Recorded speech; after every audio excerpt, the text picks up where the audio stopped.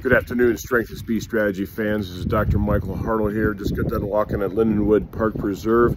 You know, it was interesting. I read a study recently that talked about that they did a study where they used sedentary 50-year-olds and they had them utilize 2 years of vigorous exercise. Didn't say what kind of exercise, so you could use kettlebells, even some barbells, body weight, go for walks, runs, bicycle, everything else, okay? And it actually made their hearts reverse the aging process. So they ended up with, by almost 20 years, so they had hearts of 30-year-old men or women, okay? Exercise is definitely medicine. That's one of the things I preach all the time. Unfortunately, exercise is hard. A lot of people don't want to do it. They want the easy route. Sometimes people take pills, pharmaceutical drugs, surgeries, doing things like that.